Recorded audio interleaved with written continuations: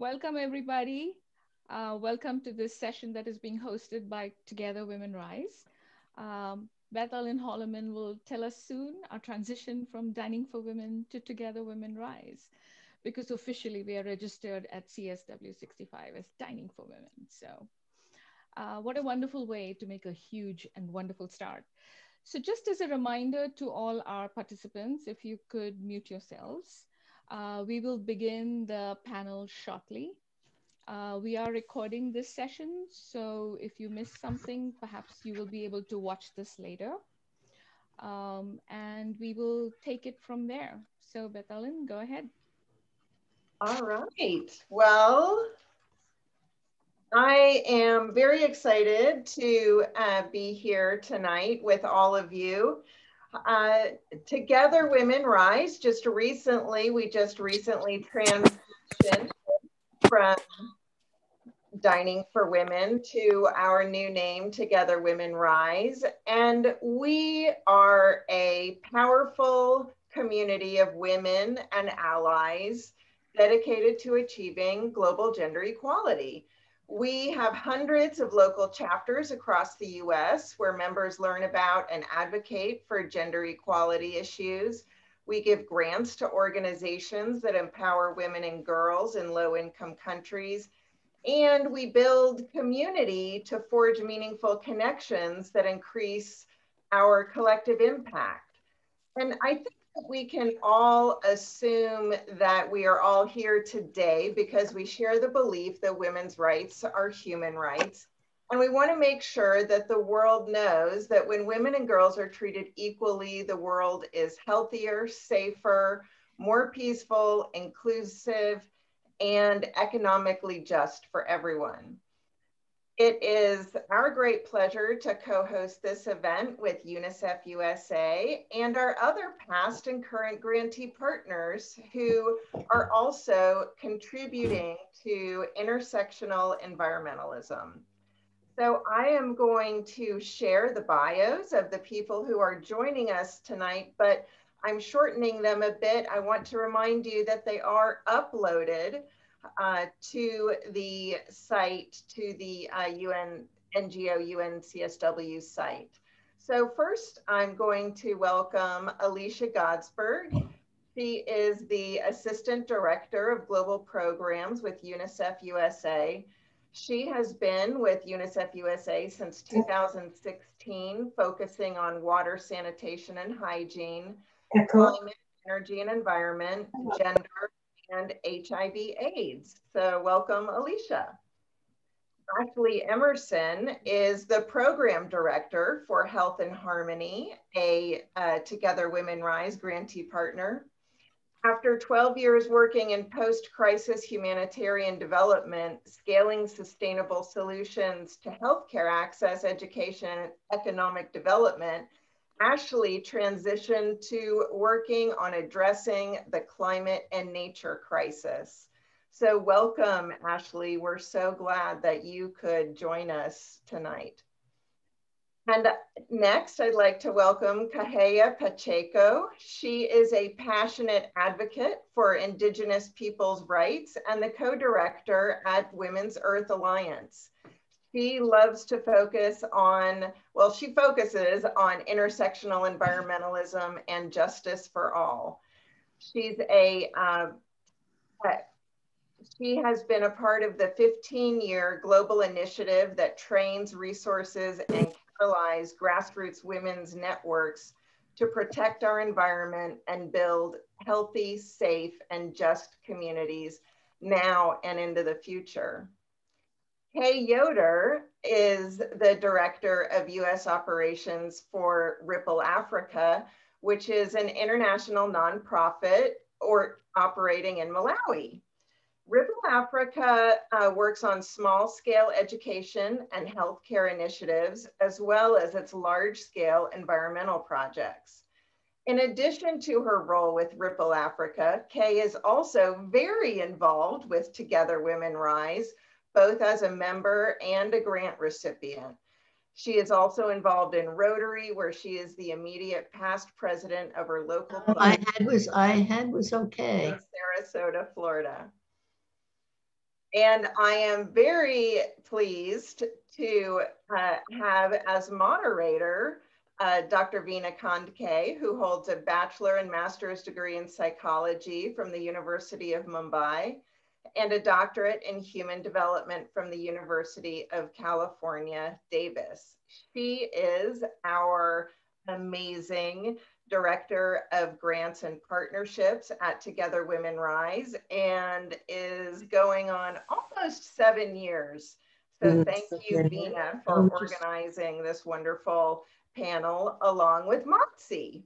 Monsi is our second moderator. She is the Deputy Director of Global Partnerships at UNICEF USA. She currently works with organizations whose mission and visions align with UNICEF, and she primarily manages relationships with women's organizations based in the US. And Kelly Presida, who is the manager of global cause partnerships with UNICEF USA, she works with civil society organizations partnering with UNICEF USA to equip them with marketing and communications collateral showcasing the impact of their support for the world's children. Welcome to all of you. This is an incredible group of people, and I will turn it over now to Veena. Thank you, Beth Ellen. And thank you to all the panelists, and thank you to all the attendees for joining us today. Happy St. Patrick's Day for those of you who do celebrate St. Patrick's Day. So just as a reminder to all of us about what this is and where we are at. The major themes of the 65th session of on the Commission on the Status of Women is the full and effective participation of women in decision-making and public life, the elimination of violence, sustainable development, achieving gender equality, and the empowerment of women and girls. So our objectives on this panel is the following. If I could just remind all of you to please mute yourselves. Thank you. One is to apply a gender lens to the discussions and debates on sustainability, the environment, and climate change. To acknowledge the deep connection between women and girls and humans to ecosystems. To evaluate the costs and consequences of climate change on the livelihoods, health, and well-being of women and girls. And this is where each of our panelists are going to share about the work that they do across the world. Then we will move to discuss policy and advocacy initiatives that acknowledge environmental justice and gender justice and move towards gender-sensitive responses to climate change. And finally, to raise awareness of initiatives that allow women and girls a seat at the table to empower them to tackle problems in their communities. And we hope that we can leave all of you, the audience, more knowledgeable about all these issues, and then to talk about what the next stage is, what are the next call to action. So without any further ado, let me call on our panelists to present an overview of each of their organizations. So Alicia, I'm going to start with you. And Kelly, perhaps you have a PowerPoint presentation. Thank you so much, Veena, and everyone at Together Women Rise and everyone joining today. It's really my honor to be here to talk about UNICEF with you and the partnership that we've had with Together Women Rise. Next slide, please. So just in the broadest sense, UNICEF is the United Nations Children's Fund. It was founded in 1946 to help children in Europe after World War II. And then its mission expanded to help all children everywhere. UNICEF is a UN agency. It's a humanitarian and development organization, and it advocates for the protection of children's rights and for scaling and sustaining programs that help children survive and thrive. UNICEF is a truly global organization with a presence in 190 countries and territories. And Together Women Rise has partnered with UNICEF on several projects, including maternal and newborn health programs for Rohingya refugees in Bangladesh, empowering Syrian refugee women in Jordan, and addressing gender-based violence in South Sudan. As a global community, we know that it's only through collective partnership like this that we can have sustained impact on the ground. Next slide, please. So now we'll talk about the impacts of climate change on children. UNICEF understands that children are the least responsible for climate change, but they bear the greatest burden of its impacts. And this is because children, especially young children, are more vulnerable to diseases linked to climate change and to the effects of air pollution on their developing lungs and brains. Next slide, please. Gender and climate change also have a unique relationship. Evidence suggests that women are disproportionately affected by the social, economic, and health effects of climate change. For example, women's mortality rates are higher than men's during disasters, and they're also more likely to experience disruptions in access to health services, such as maternal and postnatal care. Women are also more likely to experience human rights abuses during disasters, including trafficking and sexual violence. For girls, the risk of child marriage increases during crises as households seek ways to manage financial burdens. Next slide, please. UNICEF supports the inclusion of women in decision-making in their communities and integrates gender issues into its climate strategies to minimize risks to women and children. UNICEF also supports programs that empower women, such as providing technical skills for the green economy, and includes the voices of children in solutions because of the outsized effect climate change is already having on them and will have on the future. Next slide, please. So this very wordy slide has UNICEF's climate strategies on it. UNICEF has, you can see here, 4 main climate strategies, and for each one of them, UNICEF has a call to others and a pledge of something they will do. And these strategies are: make children a focus of environmental strategies, empower children as agents of change, protect children from impacts, and reduce emissions and air pollution. Next slide, please. And this is sort of a visual depiction of UNICEF's 4 main advocacy and program climate goals, all of which include the engagement of young people. So those are climate smart health centers, reducing exposure to pollution in the air, soil, and water, climate smart schools, and climate resilient water sanitation and hygiene services. Next slide. And I'm going to talk a little bit about an example of UNICEF's work on the intersection of gender and climate. And that's a project in Madagascar, where UNICEF is supporting a gender and climate education project.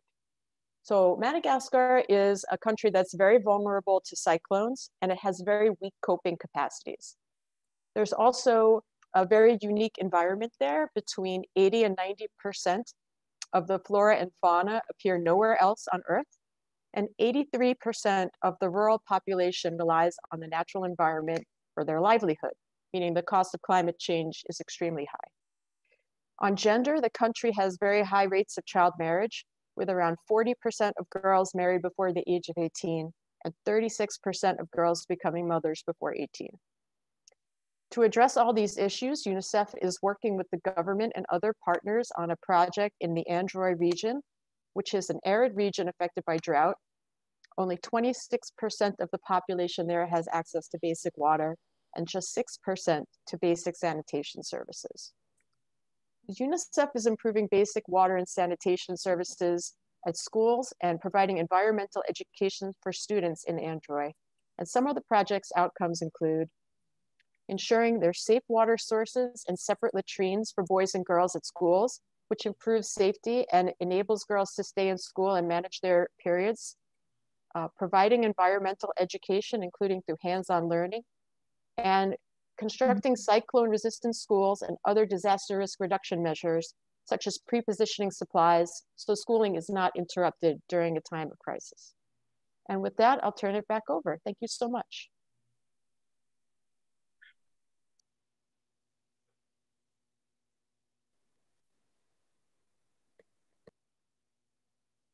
Ashley, I believe you will be our next speaker.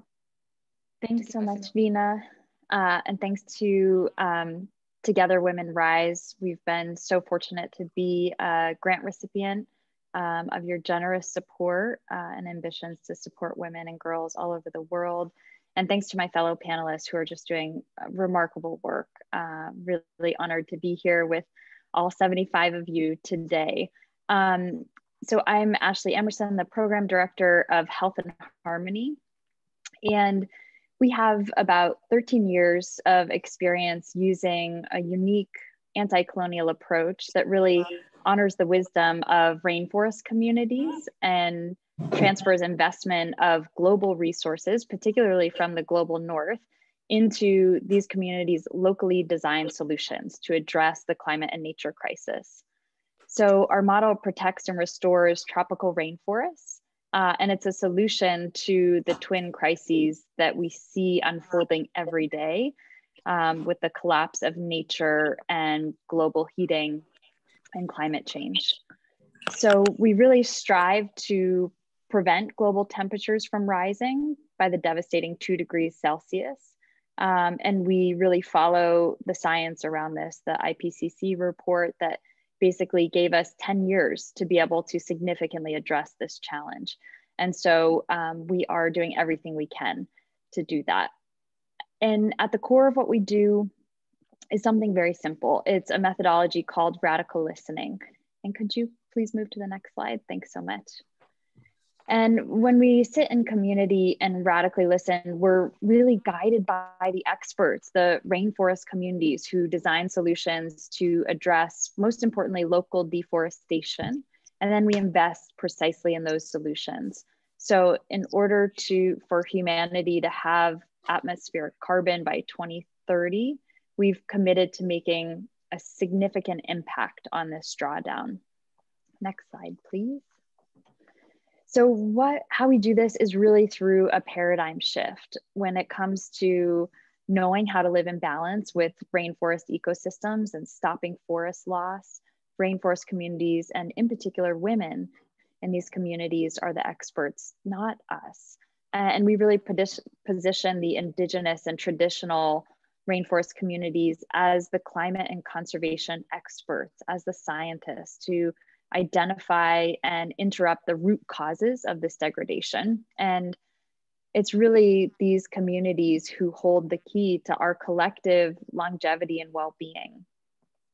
So to reverse deforestation, in our experience, rainforest communities from Brazil to Indonesia don't design these kind of siloed approaches, sector-based approaches to the solutions that need to be enacted. They design complex exchange systems that are defined by typically some elements of needing access to healthcare, addressing conservation, job training, livelihoods, and education. And women in particular are at the center of this process. Their proclivity to prioritize sustainability, health, cooperation, and community is brilliant and life-saving for our planet. Next slide, please. So we recently did some research on our model and the first 10 years of data from our proof of concept site in Indonesia called Gunung Palung National Park. And what we found is that over 10 years, a $5.2 million investment returned over 65 million in carbon averted, saw a 90% reduction in logging households, 67% reduction in infant mortality, protection of 3,000 critically endangered orangutans, and the list goes on. And again, these were solutions designed by communities. Next slide, please. And so since proving efficacy in this model, which so often in our work is driven by and led by women, we hire women first, we prioritize women in leadership. We've been able to replicate in 3 different sites and are now on a path to scale. So 2 remarkable dynamic rainforests in Indonesia, Menumbu Special Reserve in Southeast Madagascar, as well as the Xingu River Basin and the Brazilian Amazon. Next slide, please. So I just wanted to share with you this photo from a couple weeks ago. These are some of the over 600 women who recently graduated from an agriculture training and are harvesting their first yields of SRI rice. And doing this ahead of cyclone season, as Alicia mentioned, and followed by hunger season or lean season, was so important, especially during COVID, a time when people are stressed, you know, financially, the healthcare systems are maxed out. To be able to have food security has been critical. And how we support these communities is also through healthcare. So we run mobile clinics every day. Next slide, please. I also wanted to share with you this photo of Erica Pellegrino. She's a medical practitioner in Brazil, supporting all of our medical programs in the Xingu Basin. And in her heart, she's an activist, and she's also a psychologist. And so she's always thinking about not just the human health angle, but the mental health and the eco-anxiety that these communities are experiencing, particularly the traditional and indigenous communities. Next slide, please. And later we'll talk a little bit more about advocacy efforts and what we can all do collectively to bring more attention to this at the most basic level. So thanks so much. Thank you so much, Ashley. So Kahea, it's your turn to share with us what Women's Earth Alliance is doing in this area. Thank you, Vina. Thank you, Beth Ellen, for that introduction, and hello to everyone joining us. It's great to be here with all of you and with these amazing colleagues on this panel. Ashley, just listening to what you were sharing, it's so incredible to be so aligned in the work that we do and to see so many of our sister organizations doing really important and meaningful work that we feel that resonates so deeply with us. So thank you for everything that UNICEF and Health and Harmony are doing. We were lucky enough to work with Together We Rise almost 10 years ago now, in 2012, to elevate the work of our colleagues in East Africa to bring women-led water solutions to their communities. It was an incredibly powerful partnership, and one that we continue to be honored to have done with the support of Together Women Rise. As Beth Ellen and Vina said, my name is Kahea Pacheco. I use she, her pronouns. I am a co-director here at Women's Earth Alliance. And while our team is located all over the world, our home offices are in Huichin, Ohlone Territory, in what is currently known as the San Francisco Bay Area. Next slide, please. WIA is a 15-year global initiative that trains, resources, and catalyzes grassroots women's networks to protect our environment and build healthy, safe, and just communities now, and really with a view into the future as well. Since 2006, we've worked at the intersection of women's rights and the environment, creating programming that serves grassroots leaders around key environmental themes, such as climate change, water, agriculture, land protection, and energy. And over the last decade and a half of our programs, we're proud to say that more than 10 million people in 22 countries have implemented environmental solutions across Sub-Saharan Africa, South Asia, the Americas, and Indonesia. Next slide, please. Around the world, our alliance leaders are saving indigenous seeds, selling clean cook stoves, launching sustainable farms, providing safe water, protecting land rights, and more. And through our Grassroots Accelerator program, which we currently run in Indonesia, Kenya, and here in the United States in partnership with Sierra Club's Gender Equity and Environment Program, we are providing leadership, strategy, and technical training to support grassroots women to scale their climate and environmental initiatives and solutions, while connecting them to a really key aspect is connecting them to a global alliance of peers, as well as mentors and funders. Next slide, please. Our why, in terms of why we do this work, is really because it's a must.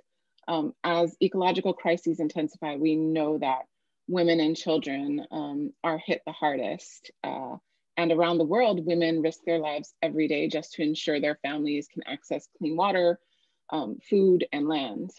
Women in impacted communities hold a cumulative body burden of pollutants that are in their immediate surrounding environment and could potentially be passed on to future generations. And as well as the fact that women are often the mothers of movements. We see that in the Greenbelt movement in Kenya, at Standing Rock, and more places around the world. And we also know that from these front lines, grassroots women leaders are often the best positioned to design the solutions our world needs, because they have their finger on the pulse of those resources, just like Ashley was sharing about their work. It's globally recognized that women's leadership is one of the greatest leverage points for increasing our collective climate resilience. And yet, the women who step forward time and time again to prevent environmental degradation and injustice, the aunties, the grandmothers, the mothers, the sisters, they face an incredible uphill battle. Their bodies and health are threatened, their work is under-resourced, and their leadership is stymied. So for WIA, in partnership with both global and national organizations and networks, we co-design capacity building trainings where these leaders are able to access technology, financing, mentorship, and that global alliance I mentioned. And we do this because we believe that when women thrive, the earth thrives. It's really that simple and that profound. When women's leadership is recognized, respected, centered, and amplified, we see that children are safer, communities are healthier, natural resources regenerate, local economies prosper, regions stabilize, and real lasting transformation can take root. So thank you for having me here. Thank you so much, Kahea, for that. So Kay, tell us about Ripple Africa. Hi, Nina. Thank you so much for having me. What an honor to be here. Well, Ripple Africa is a grassroots, not-for-profit organization, and we're working in Malawi, which is this small little country that you see located here in southeastern Africa. But before I dive into Ripple Africa, I'd just really like to share a few things about the country that provide some background for the work that we do. This country is very densely populated with just under 19 million people calling Malawi home. 85% of these people live in rural areas, much like the setting that you see pictured here.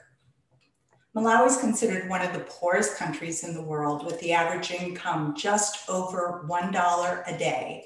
And a vast majority of Malawians are subsistent farmers who are growing food upon which their family needs for survival.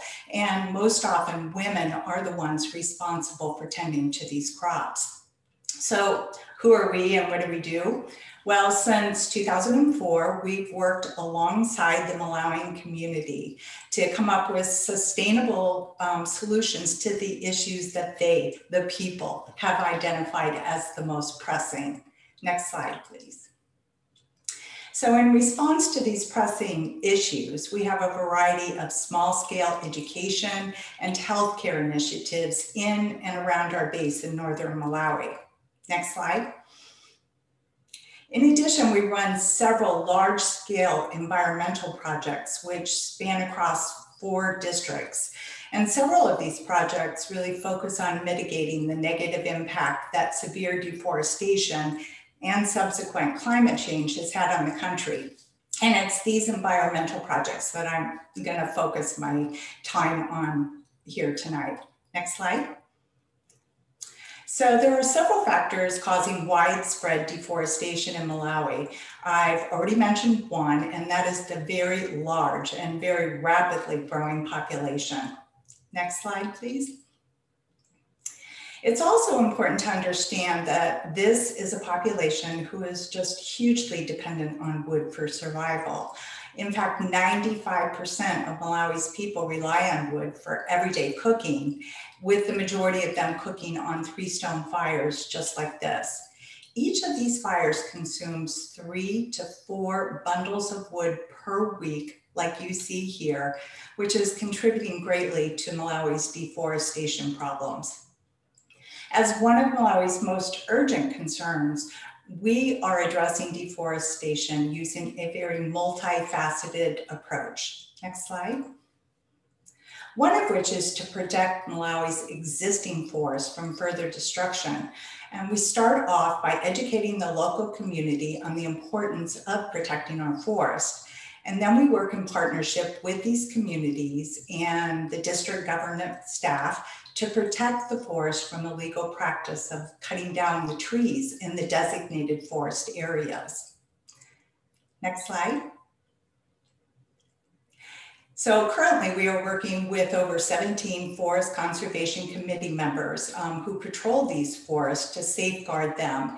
And the good news is that with these protective measures in place, these forests will regenerate over time.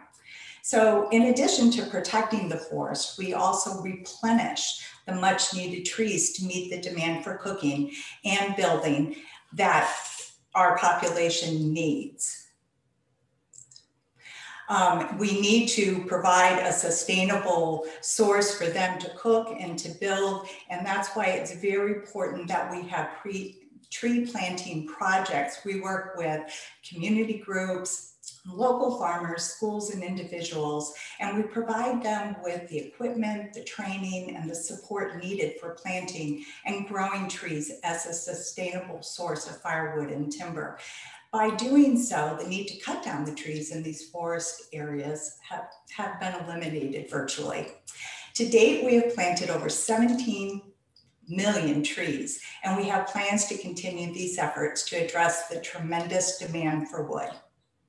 And finally, we're constantly looking for ways to reduce Malawi's reliance on wood. And as a result, we have introduced a very simple, inexpensive, fuel-efficient cook stove that really reduces the need for firewood by 2/3. It's also safer because of its enclosed design, and it produces less smoke. The stove itself is really easy to make, and the homeowner is involved in the process, so she knows exactly how to maintain it long term. To date, we have built almost 50,000 stoves with Together Women Rise, providing the funding for 9,000 of these. Altogether, this project is saving a staggering total of 94,000 bundles of wood each and every week. And this is helping us to curb deforestation considerably in this country. Next slide.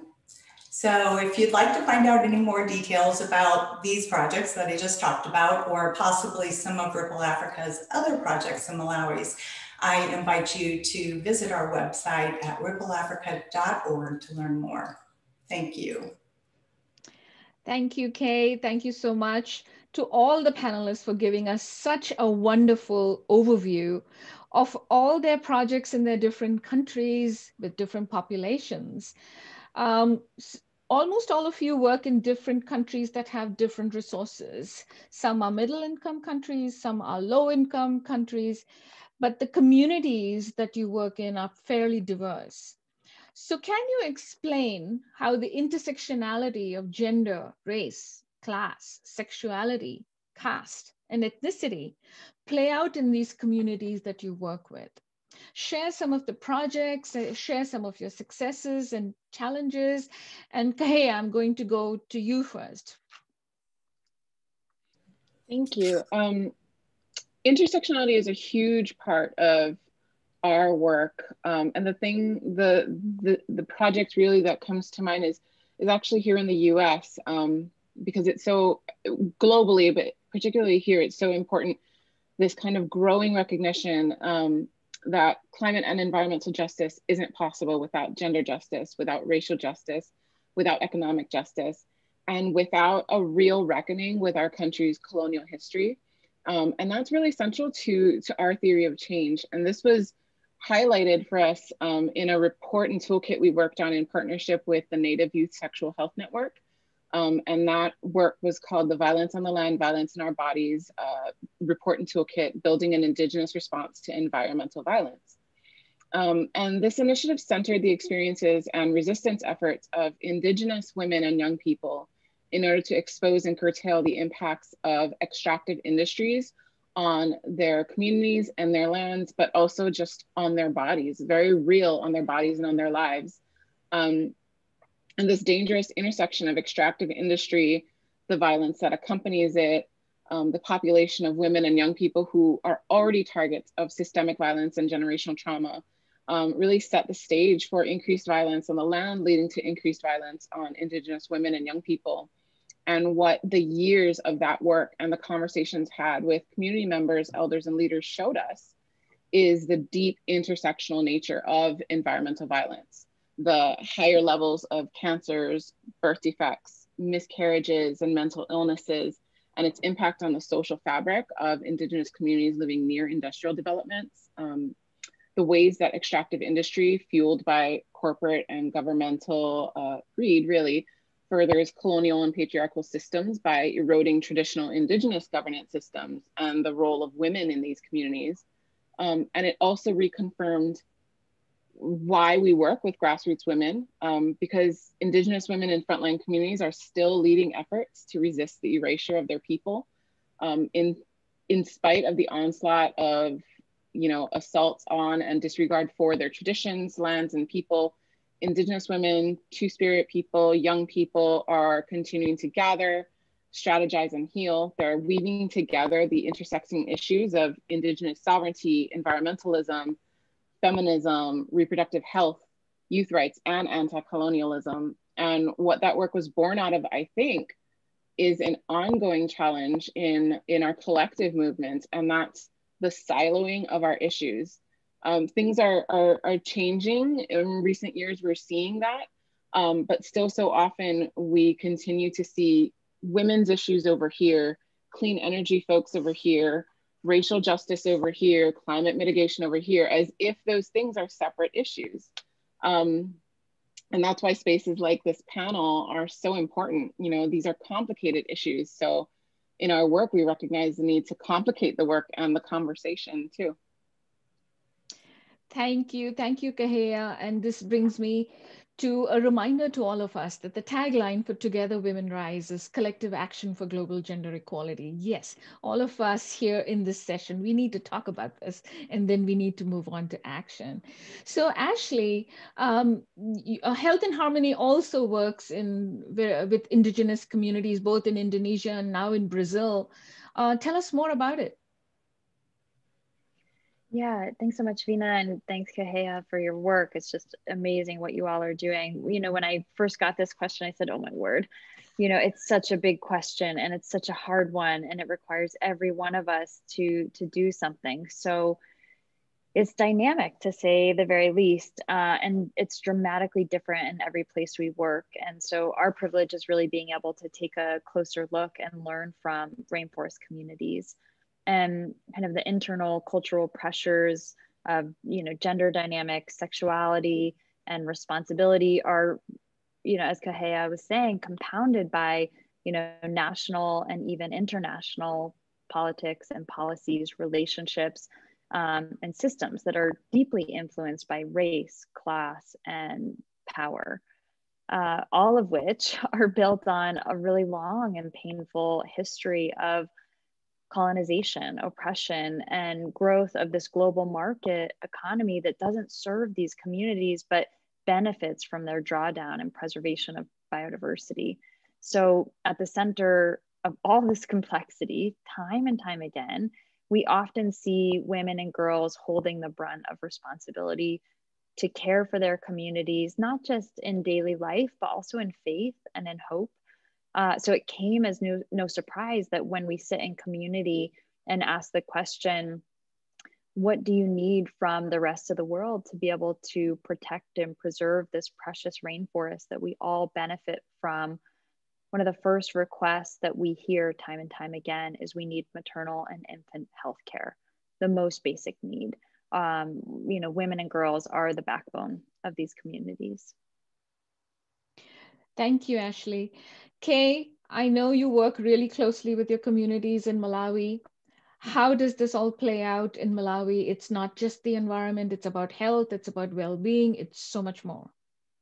That is so true. Poverty, the environment, climate change, and gender, they're all so deeply intertwined. And with women in countries like Malawi being especially vulnerable, the social norms here dictate that women are responsible for all of the tasks involved with overseeing the household. They have to do the cooking, the cleaning, the wood and water collection, childcare, food production, and so on. Subsequently, women are just very dependent on the natural resources, such as wood, in caring for their families. But wood collection can be quite the challenge for women, especially when they're faced with widespread deforestation.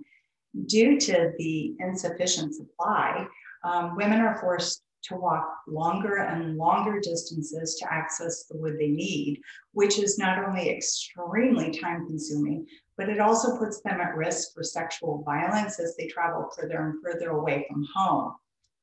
Our fuel efficient cook stove that I mentioned previously really helps address this issue by decreasing the need for firewood by 2/3, but it also speeds up the cooking process due to the stove's design. So just in wood collection alone, the cook stove can save a woman up to 10 hours each week. Due to the widespread deforestation that's also happening in Malawi, droughts and flooding are much more common. And these climate change are especially difficult for women, as they're often the ones who oversee the growing of the crops for their foods, for their families' food security and their livelihoods. So in addition to Ripple Africa's tree planting and forest conservation and cook stove projects that I've talked about, there are really 2 additional ways in which we're working to reverse these climate changes in our area. As I mentioned repeatedly now, Malawi's densely populated country has put an incredible stress on its natural resources. So in response to this rapidly growing population, we have a family planning and sexual health project which works with schools and community groups and couples to educate both sexes about the impact that family size has on our natural resources and livelihoods. Family planning is discussed in detail, so all of the participants have the information and the resources that are available to them to make informed decisions about their future. And then in addition to this project, we're always looking for opportunities to promote girls' education, knowing the many, many benefits it has for the girl herself, and the family, and the community. And so one of the ways in which we have addressed this is by providing a girls' dormitory at our secondary school, which gives girls the opportunity to live on site so they can really focus on school and advance their education. And we all know the studies have shown that girls who stay in school delay the onset of starting a family and usually have less children overall. So needless to say, an emphasis on girls' education has many positive outcomes, one of which is a decrease in the demand for natural resources due to the family size being smaller. Thank you, Kay. So Alicia, as I come to you and the work of UNICEF, you do so many different projects that cut across women's lives, but you also do disaster reduction or preparation for disasters. So how does this all play out with the intersectionality? Thank you for that question, and so humbling to hear all the amazing work that the panelists' organizations are engaged in. UNICEF is, as you know, a huge organization, a UN agency, a promoter of child rights, and it does work, as you mentioned, Bina, in many different sectors. But one of the things I love most about UNICEF is that they do really recognize the intersectionality in terms of its impact on people, especially women and girls. So for example, safe water means that you have a healthy community, children don't get sick, people don't get cholera, and young children in particular can get all the nourishment out of their food and not suffer from malnutrition. And gender as a thematic area in UNICEF is actually a cross-cutting area that goes across all of the other areas. So in that sense, gender is really embedded into all the work that UNICEF does across sectors. And I just want to echo a couple of things that Kay said, because the example I was also going to use was girls' education, which is truly transformative For example, as Kay mentioned, girls who receive an education are less likely to marry young, and they're more likely to lead healthy lives and earn higher incomes. And when women earn higher incomes, economies are strengthened and inequalities over time are reduced. Educated women can also participate more fully in decisions that affect their lives, helping build better futures for their families and for themselves. And girls also need to feel safe in their classroom. So they need to be able to manage menstruation while at school and feel supported in the subjects they choose. They need to be supported in pursuing STEM education, which is an area where girls are underrepresented. But we also know, even from pre-COVID data, that there's a long way to go to improve girls' education. Only 66% of countries have achieved gender parity in primary education, and that's 45% when it gets to secondary education. So one of the programs that UNICEF has been supporting that has been a huge success is a program called Techno Girl in South Africa. It's a program that places high school girls from underprivileged communities into STEM-related companies for a 3-year internship. And girls do job shadowing, they take part in mentorship workshops and skills development programs, and it helps them learn STEM-related skills and gain experience that they can use later in their professional lives. So in all these ways, UNICEF continues to focus on girls' education for the future and enacts a gender focus, a gender lens in all its work across all of its goal areas. Thank you. I believe our panelists are seeing some of the questions that the audience is kind of putting out there for all of you, and perhaps we can address that. At the end of this panel, we can gather some questions from the audience and the panelists will answer them. So keep your questions coming. Kelly and Mansi will be keeping an eye on that. Moving on to something that all of us have been experiencing in this past year. Climate change, we know, is altering the way we interact with our environment and to other species on Earth. This COVID-19 pandemic has been such a stark reminder of what happens when the delicate balance is disrupted. We are also hearing of the huge large-scale impact on the lives of women and girls, setting us back in advancements in everything that all of you have talked about education, about health, and so many other advancements that we have made. So if you could address, each one of you, about the impact of COVID in your communities, and I'm going to call on Ashley first, because Health in Harmony has talked about how when you destroy environments, a pandemic is what happens. Yeah, thanks so much, Veena. So, working at the intersection of human and environmental health through a planetary health approach, we see coronavirus as the emergency inside the emergency. As we continue to destroy nature and the climate crisis, it gives global heating momentum. And we think this is probably the first of many climate shocks we'll feel. So in the process of leveraging an emergency infectious disease response with our frontline medical staff, we've also developed things like rainforest stimulus packages as an alternative to what we saw in our first stimulus package here in the US, which was a bailout for oil and gas, a bailout for airplanes. These are not things that are going to help stave off future shocks. We need to bolster the resilience of rainforest communities and the rainforests themselves, which we can see in the Amazon and so many other parts of the world are in flames. And so it's really for us about prevention and doing that through, again, the brilliance and science of Indigenous communities who steward over 85% of the most biodiverse, high conservation value rainforests and do it incredibly well. So our healthcare provision reduces degradation and alternative livelihoods regenerate nature through organic farming and backyard nurseries and agroforestry. And as you saw in that picture, communities are designing their own interventions.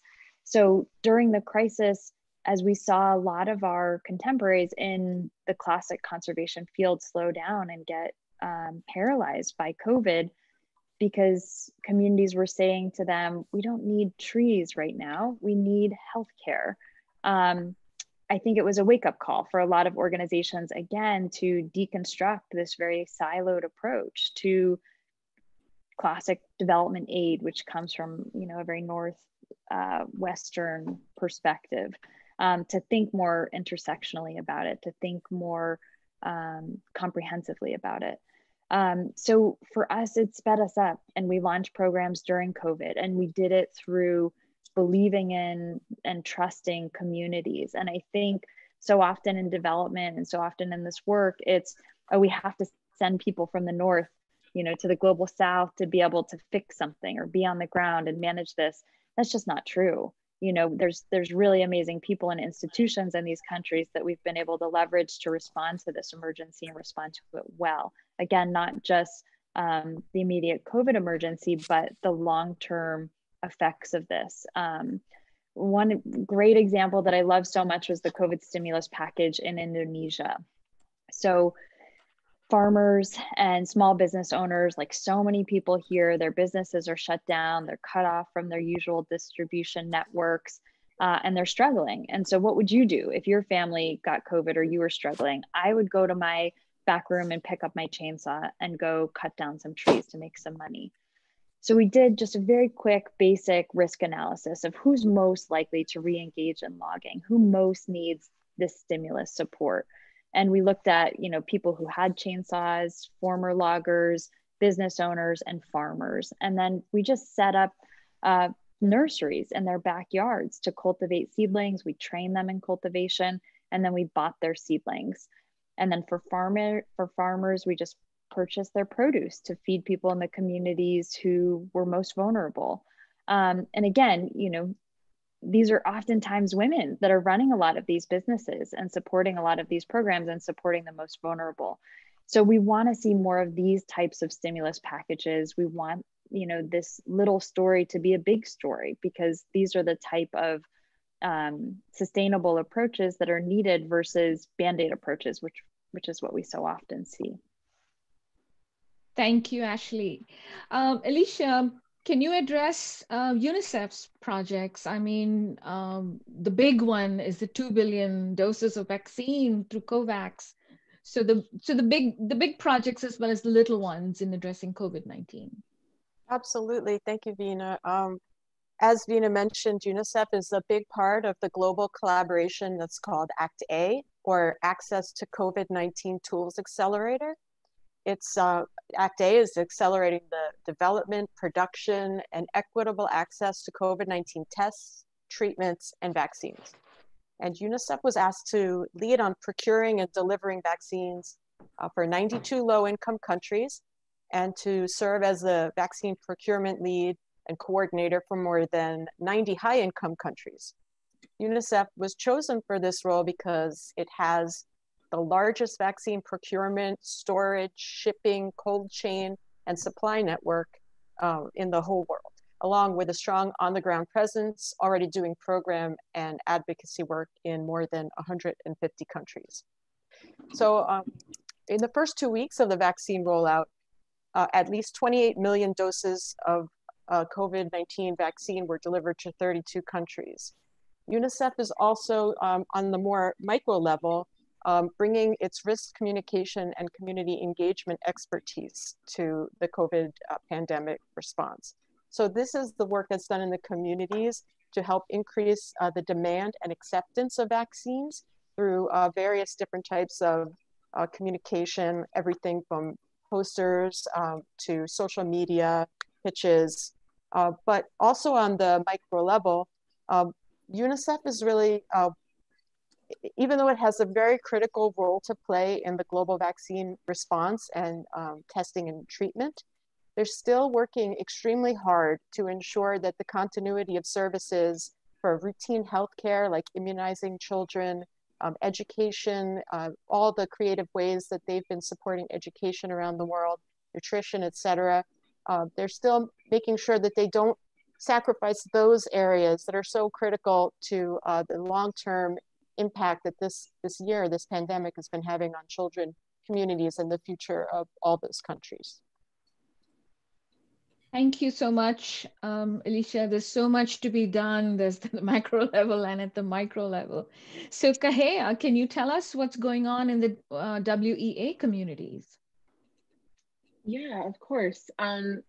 With the emergence of the COVID-19 pandemic, we saw that the burden on women overall in the communities we work at became magnified, especially for those living in under-resourced regions where accessing food, fuel, and safe water was already a daily challenge. Not to mention, women are also shouldering the brunt of the COVID crisis as frontline healthcare workers, essential workers on farms, schools, factories, grocery stores, and as caregivers at home. We as programming, because we work with grassroots women, is designed to be quite nimble and responsive to what's happening on the ground. So we were able to pivot based on the needs our alliance leaders were sharing with us. They have critical knowledge about which communities are being reached by aid and how to reach them, which roads were closed, what government officials to call, which refugee camps are understaffed. And we knew that, you know, after discussion with our partners, we knew that we needed to implement urgently needed relief efforts in tandem with programs that build ongoing food, health, and safety solutions. So together we designed a two-pronged strategy to, one, keep people safe in the last year, and two, to create food, water, and health solutions that feed and protect communities into the long term.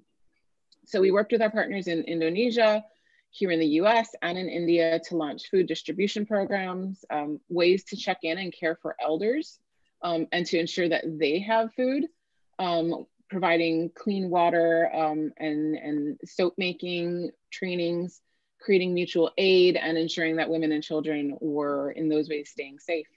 In Kenya in particular, our longtime partner with women in water and natural resource conservation immediately sprung into action with us after the pandemic really hit their community, transforming their small office into a distribution center and providing food and supplies to those who needed it most in their larger community. And the co-founder of that organization, Rose, she also is now coordinating our ongoing COVID and climate resilience program with our networks of local women climate leaders who are already well-versed in disaster response, water, sanitation, hygiene, and in climate smart agriculture.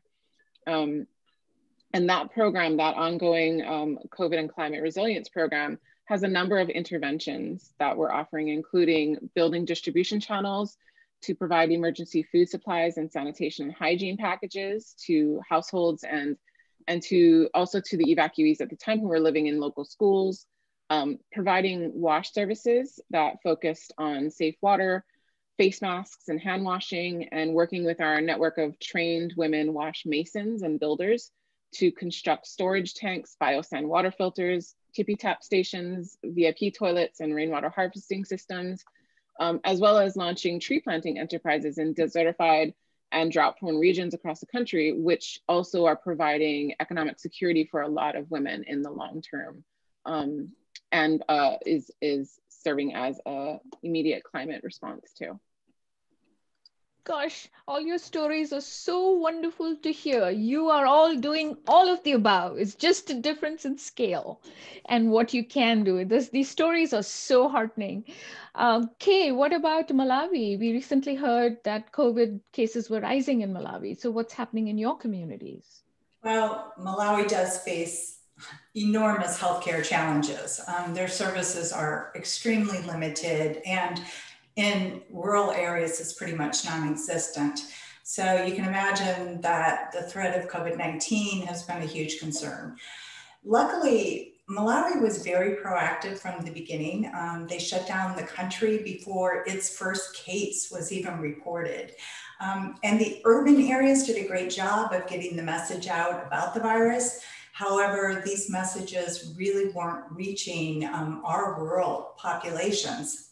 So we initially suspended all of our projects, and we kind of leapt into action utilizing our extensive network of environmental volunteers to really help us get the word out in the 4 districts where we work. So we funded a public awareness campaign and distributed over 30,000 leaflets just to educate the rural villagers about how the disease is transmitted and how they can protect themselves and their family against COVID.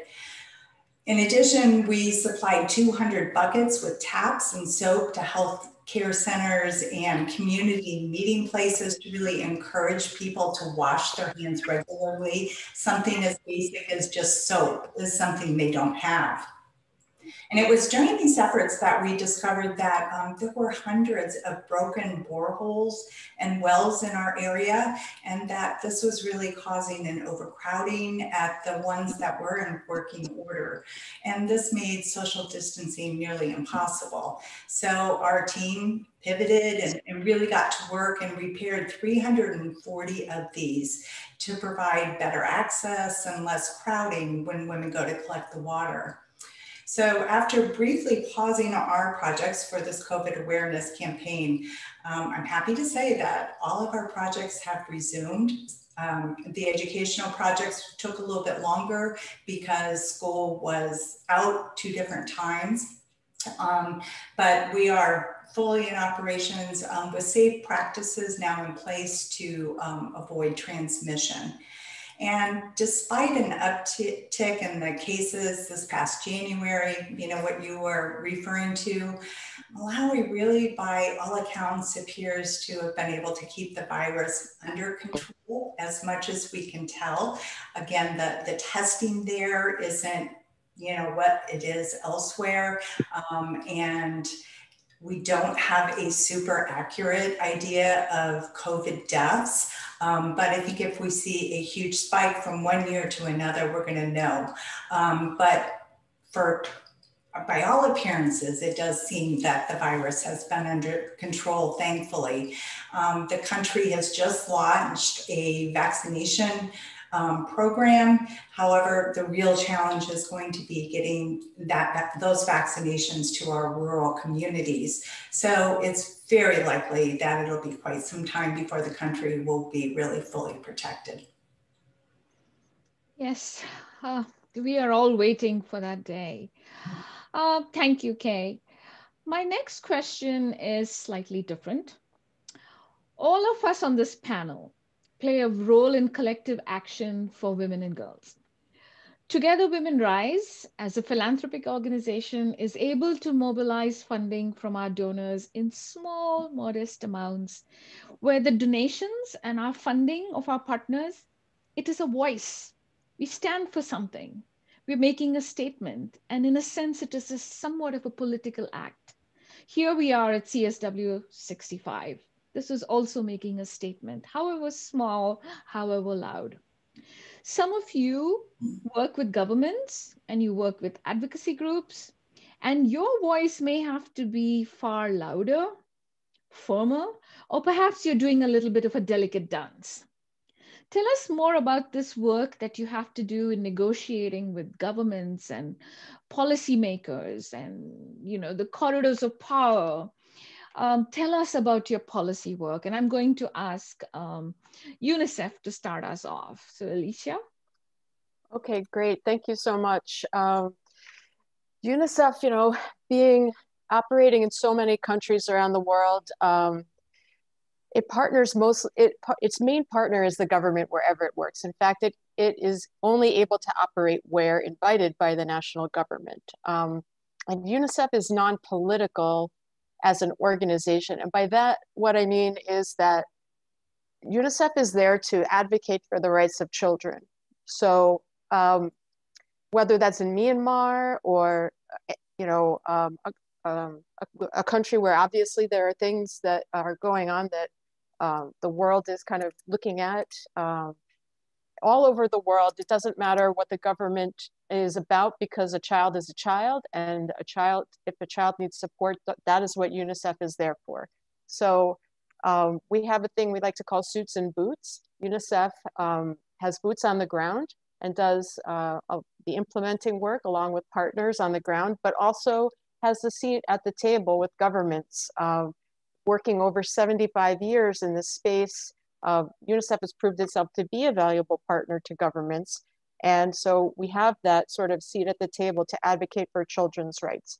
So for example, over time, UNICEF has been able to pivot from exclusively kind of focusing on this, like building infrastructure, like in the water space, let's say building latrines at schools, to advocating with governments so that over time they will increase their resources to waste management, to sanitation solutions that can be scaled at the national level, which is how they're sustained over the long term. And just at bringing it back down to the community level, UNICEF works with women in communities in the wash space in particular on the design and delivery of water sanitation and hygiene systems, including through ensuring that women are represented on local water committees that maintain and manage the water points. So these committees provide opportunities for skill development, leadership, and financial empowerment for women.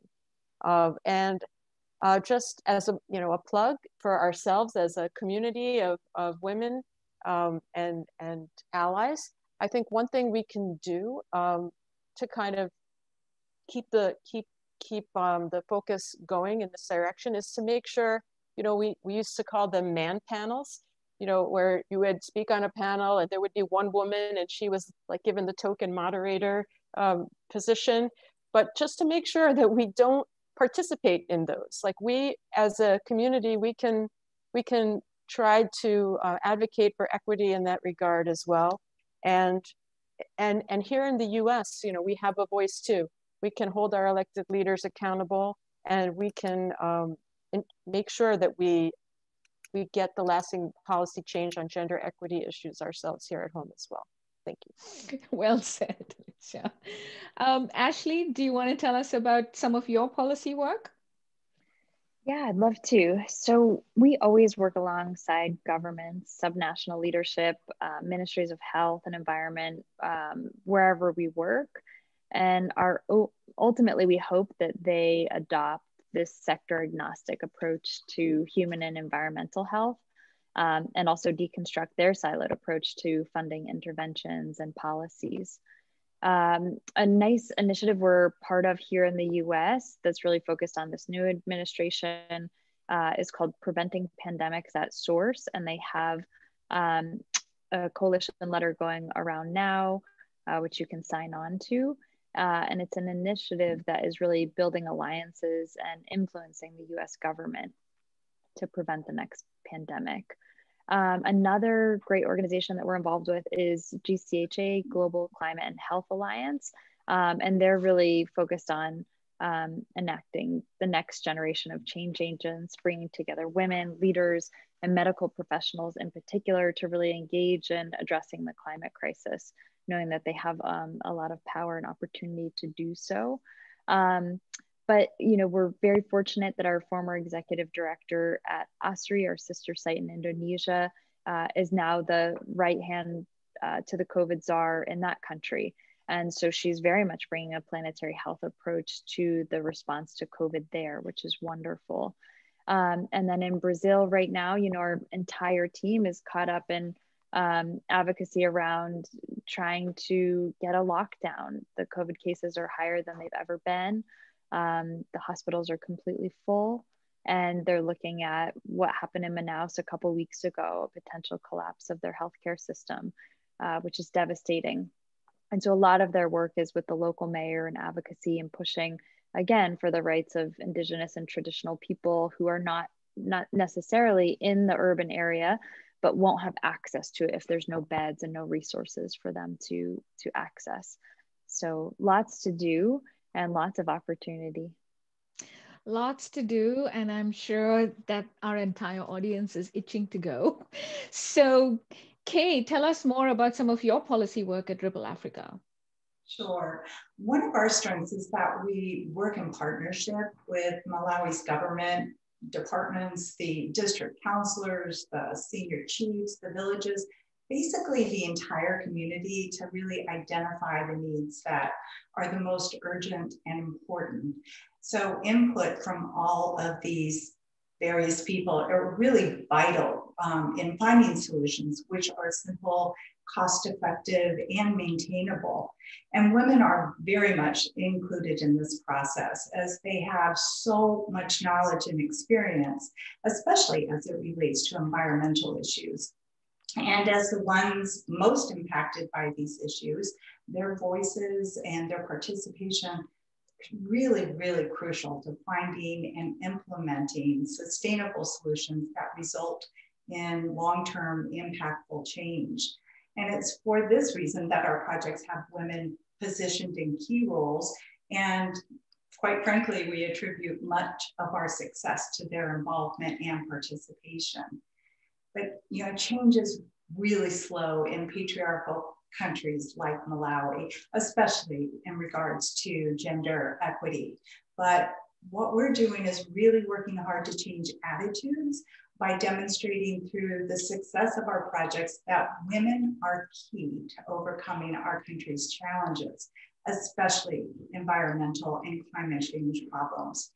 But despite the gains that we're witnessing at the local level, there's still so much to do with gender equality in Malawi, and especially in regards to land rights and equal access to resources and decision-making. Thank you, Kay. Kahea, why don't you give us what WEA has been doing? So a lot of a majority of our work, our entire work, is really done in partnership with our local partners, and we really allow them to take the lead. So any sort of advocacy work we are involved in is largely the advocacy work they're involved in. And our role is really to amplify and to support their message. So whatever that may be, from sacred site protection to opposing pipelines going through Indigenous communities, to getting women farmers recognized in certain communities. If our grassroots partners come to us and say that that is something they're working on and can we help, then that's when we get involved. We also get involved with larger policy here in the United States as it pertains to coalition building. So things like the feminist Green New Deal, for example, we join in partnership and in coalition with a lot of our sister organizations to do that kind of work, because we do believe like there's strength in numbers and we are all bringing such important work and experience and knowledge to the table. And for many years, we ran a program, we housed a program called the North America Advocacy Network, where we facilitated legal and policy and business collaborations between grassroots Indigenous women leaders here in the United States with pro bono legal support. And that was around things like water protection, sacred site protection, working on, EPA briefs and things like that. So really our work in the policy realm has to do largely with what the community is asking us for, what grassroots women leaders are asking us to support them on.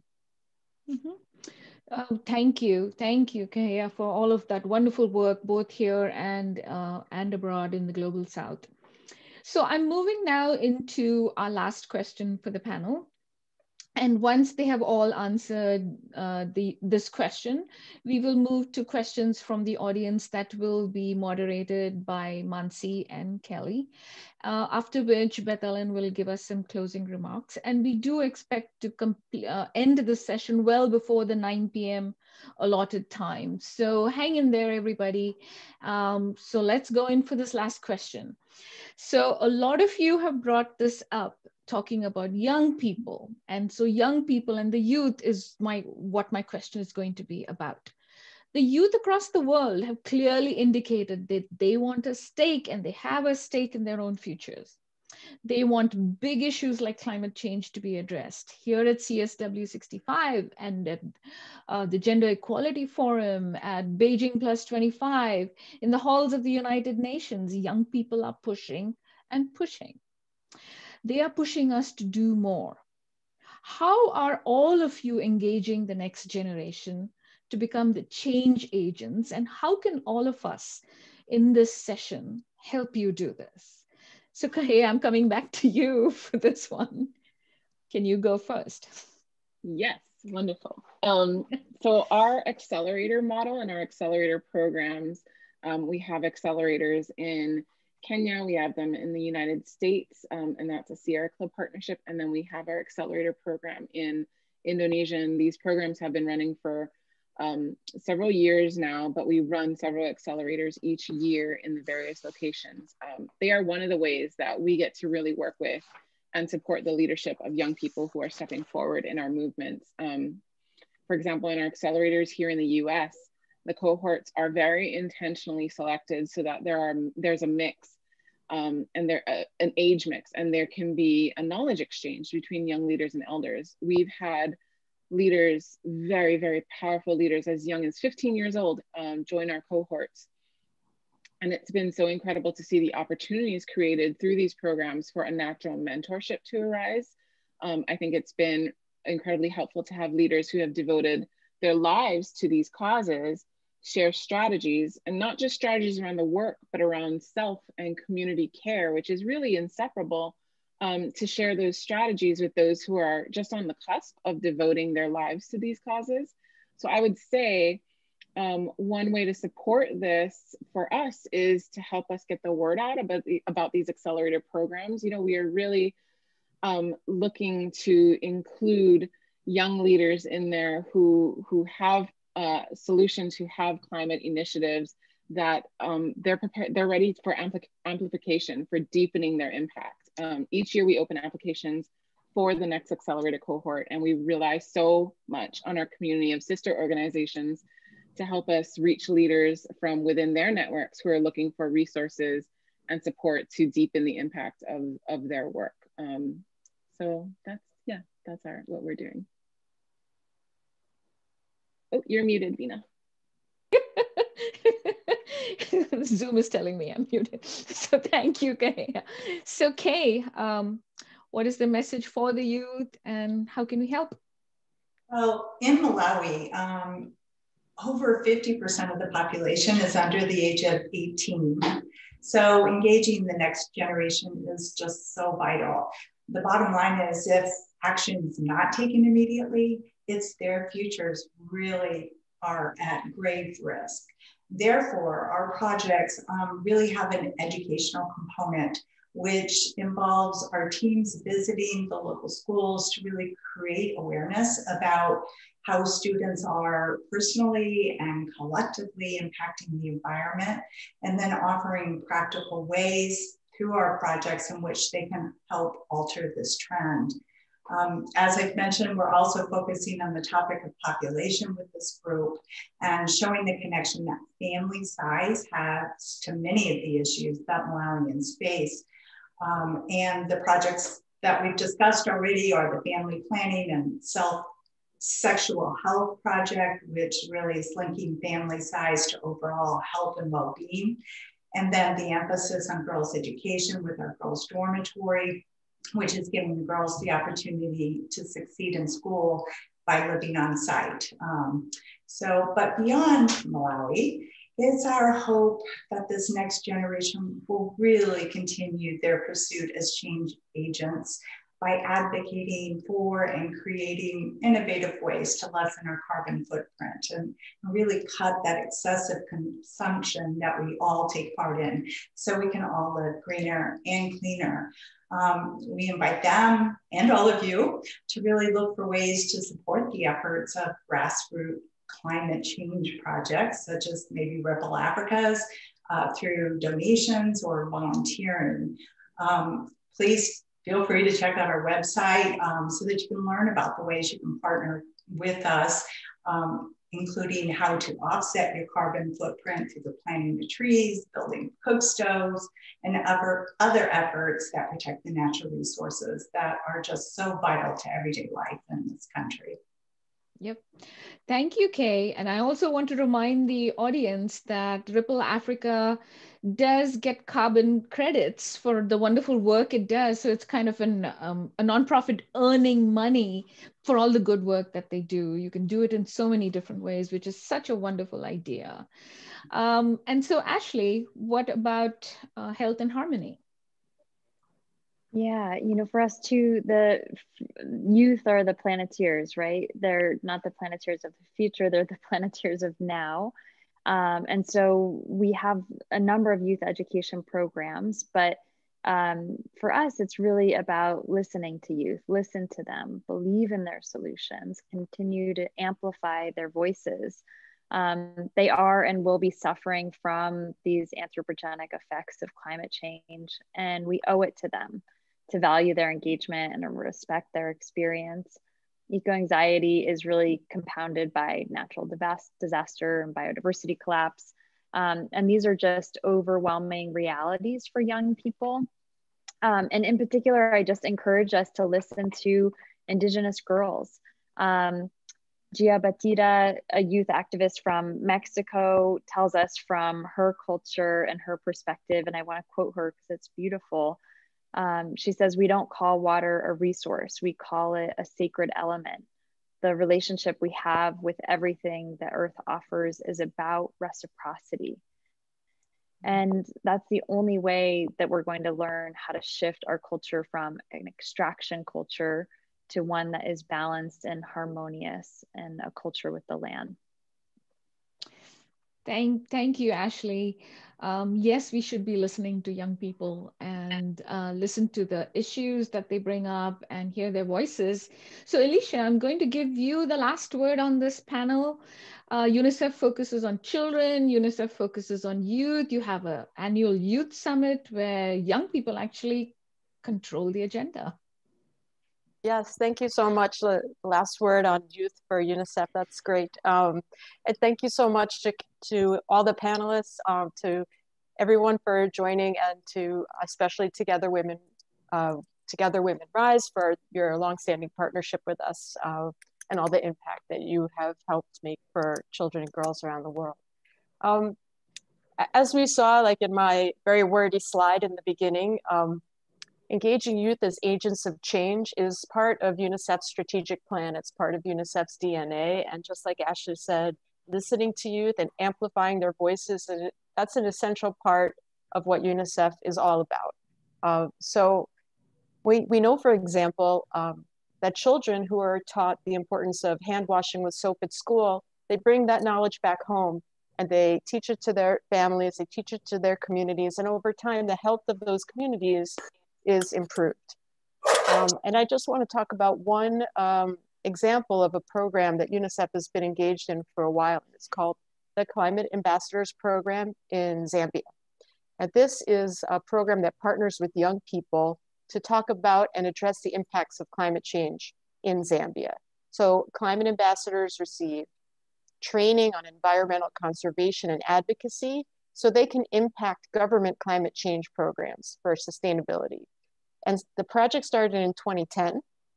And since then, UNICEF has helped provide training for more than 1,500 climate ambassadors there, planted more than 30,000 trees in 210 schools, implemented 13 adaptation projects that have resulted in cleaner and greener schools, and started recycling at 475 schools.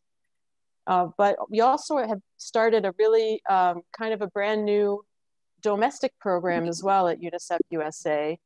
We have what we call UNICEF Unite, and we have youth, high school youth and college campus clubs. And they engage in advocacy through a collective action like at our youth summit and also throughout the year, education and advocacy. And we'd love for you to come check out their work. It's on our website, which is unicefusa.org/unite. Thank you. Thank you. So that officially ends the formal part of our panel. I would like to pass this on to Mansi and Kelly to moderate the questions for the panel from the chat, from all the audience. Great, thank you so much, Veena. I just want to note on behalf of Ashley, she had to leave earlier and she apologizes for that and asked me to share that with you. We also have her email address, so if you wish to connect with her directly, we'll be sure to add that into the chat. So the first question that we received is a question actually is for Kay. Is there any way solar power can be used to reduce the CO2 producing fuel? we have used solar panel at our base at Ripple Africa quite effectively. And honestly, in the areas in which we're working, there's not really electricity. And so we're working on getting some of the electricity there, but the solar panels, the issue becomes as they break, they're the parts and the things that are needed to fix them aren't readily available. So we really try to work on sustainable solutions that are very low cost, easy to maintain. And solar, we would love to get into it more, and we feel like there's a lot of value, especially because of the climate there. However, you know, there are a lot of cost obstacles that we need to be able to overcome to be able to use that on a wide scale. Great, thank you so much, Kay. Our next question, I'm going to open it up really to all the panelists, and I know there's a question about the COVID-19 pandemic, but really, are there any lessons that have been learned from the COVID-19 pandemic in tackling the climate crisis? So just opening that up to everyone.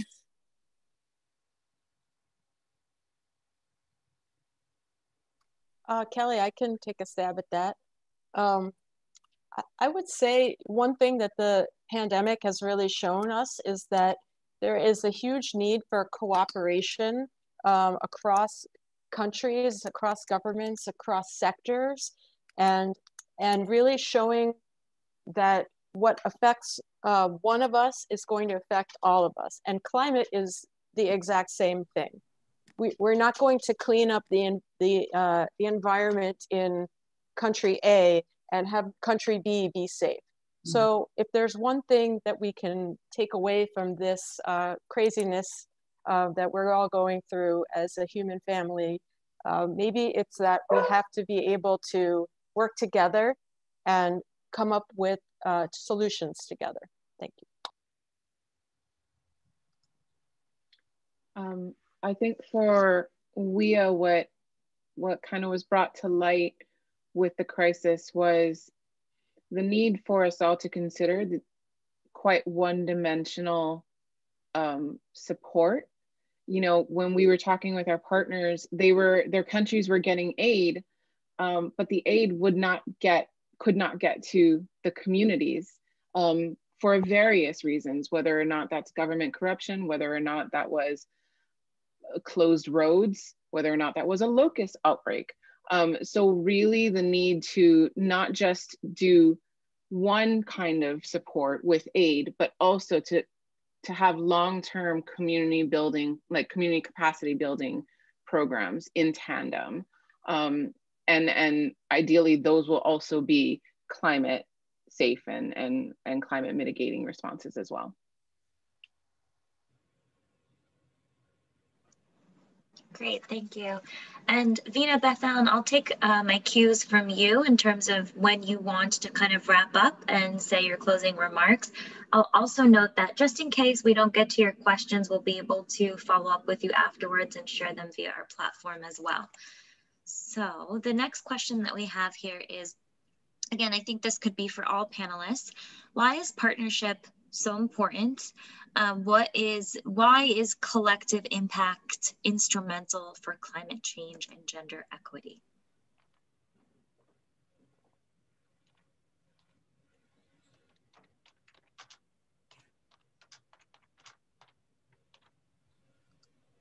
I can go. Kay, do you want to go? You look like you wanted to answer, Kay. Yeah, go ahead. Go ahead. Okay. I think I've said this multiple times throughout this panel, so I don't want to sound a bit like a broken record, but partnerships are so important because communities are the ones who understand what is happening to them. They understand how severe the impacts are. They understand what the impacts are. And because they are living daily with those impacts, they have the best idea for what can relieve those burdens, what kind of support they need. And so all of our work has to be done in partnership. And this was, I think, an answer to a slightly different question, but it's kind of in dovetails very nicely. around why partnering with women. And for us, it's because women have their finger on the pulse of a lot of these resources, food, fuel, water. And if you don't engage women, you don't often provide the kinds of need that the community has. You may build a well very, very close to the village, and then a year later you realize no one's using the well because the women use the time to travel the short, like not a long distance, but the distance to the well for their time together without the husbands, without the men. They use that time for their own, you know, friendship building and community building, and no one consulted them. So they're not going to use the well in the middle of the village. They still want to walk so they can have that private time. And so that's why for us, partnerships are so important. I would just like to add, you know, I think Together Women Rise is a perfect example of partnerships. We have felt as a featured grantee and now as a sustained grantee that they weren't just our funders, you know, that they are our partners. And the community that came along with that and reaching out to you individually has just been an incredible partnership that giving, and we are very, very thankful for that. Great, thank you. This next question is the focus on uplifting women leadership, especially locally and Indigenous women. How are you working to promote the leadership of girls, or how are you doing this through your organizations and environmental programs? Let me rephrase that. How are you working to promote, how is your organization working to promote the leadership of girls? Or do you think that this is something that other organizations and environmental programs should do? And say something about that. UNICEF, I mean, we talked a little bit about, I feel like I'm hearing myself echo. Do I still sound okay? Okay, perfect. So we talked a little bit about one of the UNICEF programs that focuses on girls' empowerment, the one in Madagascar. UNICEF is a big part of you know, generation equality and works with UN Women on all kinds of projects for girls' empowerment, skills building. We talked about STEM, the importance of making sure girls can get involved in fields of study of their choice where they may be underrepresented. So this is an area where UNICEF is really trying to take the lead as a cross-sectoral organization working at the UN and trying to make sure that girls are given the opportunities to attend and stay in secondary education and build those skills, especially skills for the 21st century, greener skills, solar energy, and so on. Thank you.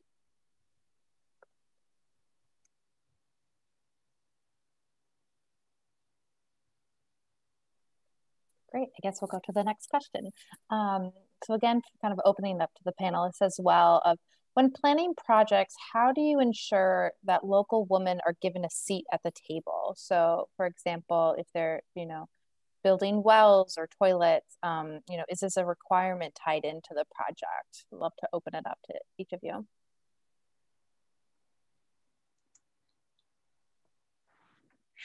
For us, I wouldn't say that it's a requirement, but it's something that we want to do because we've seen when women are placed in the key positions over projects that we have, that those projects tend to be much more successful.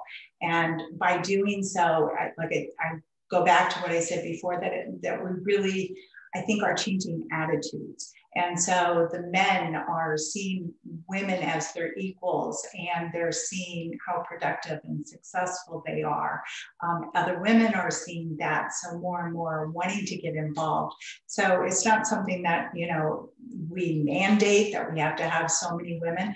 It's just been something that has evolved very naturally, and with the success, it's happening more so. And for Women's Earth Alliance, and this kind of answers the previous question too, all of our programming is women-centered. Women's environmental leadership and women's climate leadership is centered in all of our work. So for us, it really is a requirement for, you know, if all of our programming is in partnership with a local CBO, a community-based organization, and those organizations are women-led. And so for us, there's never a risk that the women aren't part of the decision-making process and aren't brought to the table when deciding things like, are we going to, where are we, you know, building a well, who is going to build it? We are going to be working with the women, a women-led organization in the community to train women leaders in the community to do that work and to be able to see that work through in the long term as well. I could just add really quickly, you know, for UNICEF, we know that women are often the frontline healthcare workers in communities. They know who's having, you know, who's having a baby, who needs postnatal support.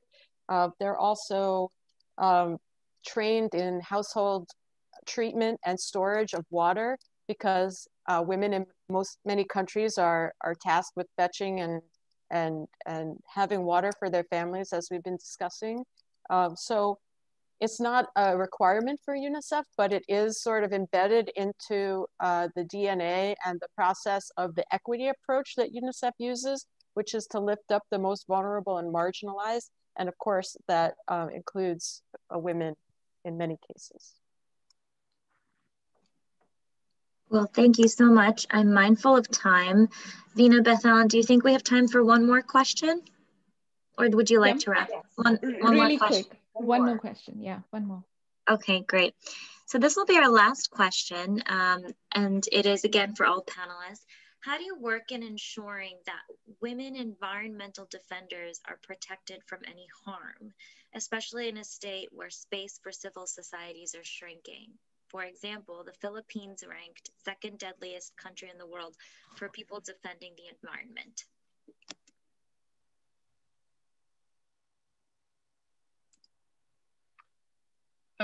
For our work, we fortunately haven't had any of our women leaders in a position where their lives were in danger because of their advocacy work.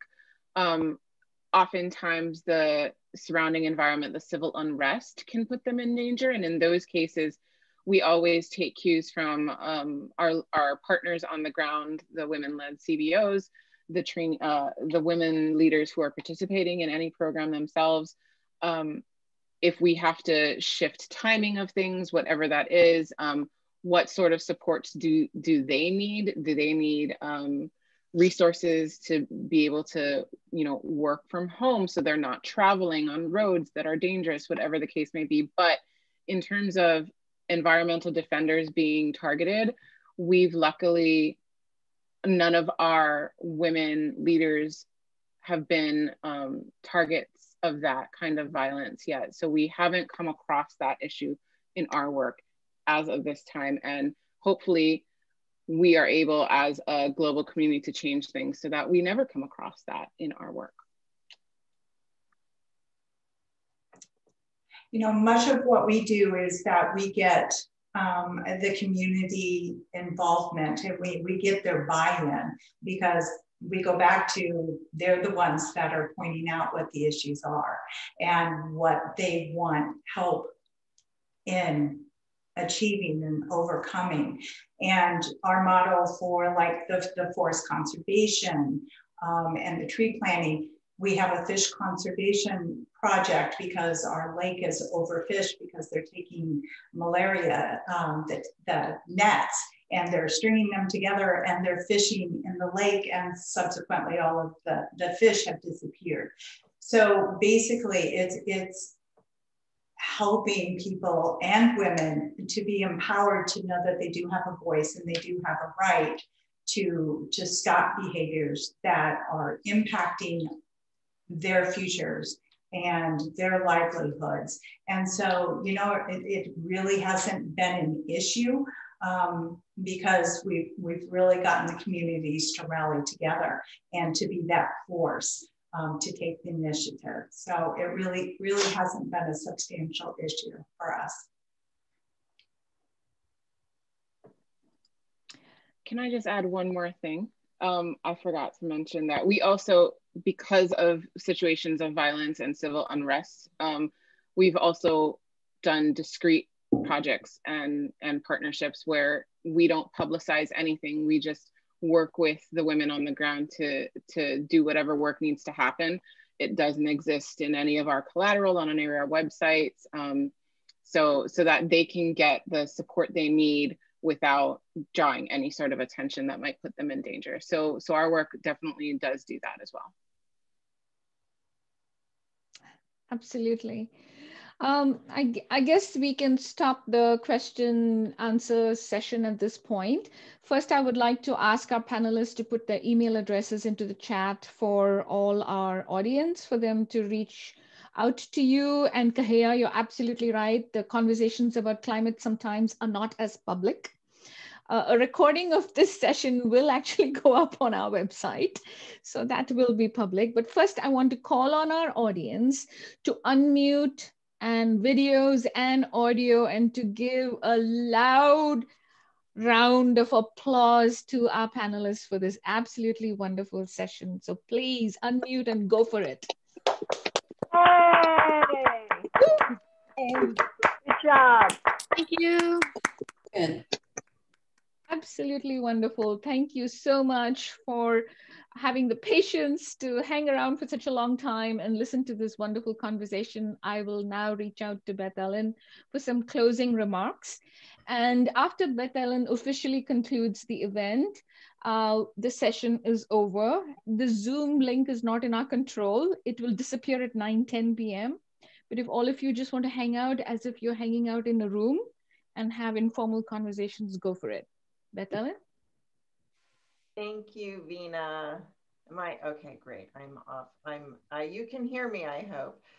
I am just overwhelmed, as I am sure you are as well, with what is happening with our partners, what's happening with our youth, what's happening in all these wonderful places around the world.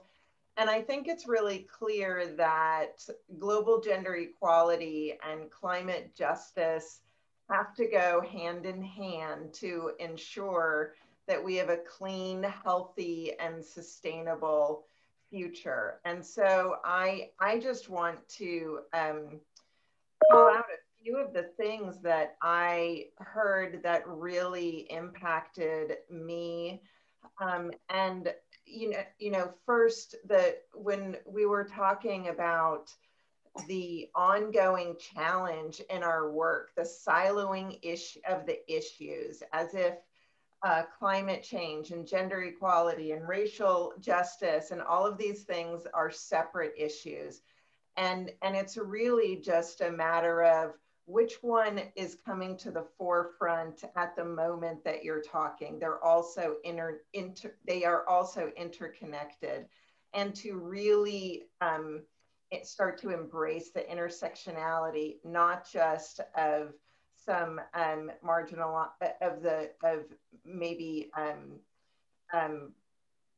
marginalized issues, but to bring the issues of people and justice issues together. I love the quote, and I can't remember who says this, but we need to complicate the work. We don't hear that very often when we're running organizations, but I think that that is so important. We need to complicate the work. We need to bring in more ideas about how we're approaching things and not be stuck in our silos. One thing that Ashley said is that at the center of the complexity is women and girls bearing the brunt of these issues. I loved hearing about the collective action and the negotiating with governments and the policy work that's being done. the intergenerational work that's being done with Women's Earth Alliance, what's happening with the youth, and listening to, actively listening to what the youth are saying, because they, and respecting and believing what their truth is. The Climate Ambassadors Program at UNICEF, and the thing that UNICEF, that that Alicia ended with, that I think is really just something that we can end this whole session with, and that is that the need for cooperation, and what affects one of us affects all of us. And that is true in all of these issues. So I just want to thank you so much for joining us tonight. I am excited to follow up with all the panelists about many of the things that you said. And thank you, all of you, for joining us and learning about these organizations, about UNICEF, and about Together Women Rise. And thank you to all of our members who came. It really means so much to us that you're here tonight. Thank you. Thank you, Beth Ellen. As one of my last thank yous, I want to thank UNICEF USA. They were the ones who brought us to the CSWs some years ago. And ever since then, we have been hosting these sessions. We bring our grantees and amplify their voices. And so it's, once again, like all of you said, partnerships, partnerships, partnerships. I believe we can stop recording so our members can go wild, even though it's a little late on the East Coast.